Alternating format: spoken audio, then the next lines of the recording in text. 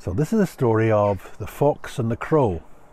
Well, the fox used to love so much to eat cheese, and there was this lovely lump of cheese just lying there in the path before him, and what happened? But a crow came down and took hold of it and flew up into the tree.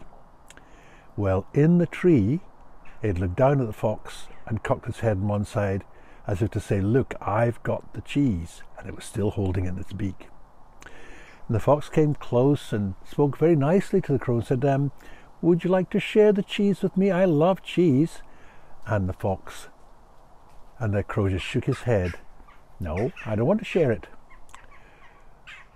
So the fox said, "Well, it looks like really a lot of cheese for you to eat. Maybe you'll have indigestion." And the crow just shook his head again. So the fox had a brilliant idea. He said, "Oh, well, I'm going off to bed now. I wonder if you could sing me a song now." The crow was a very proud bird, and he opened his beak to sing and gave a great craw. And of course, what happened?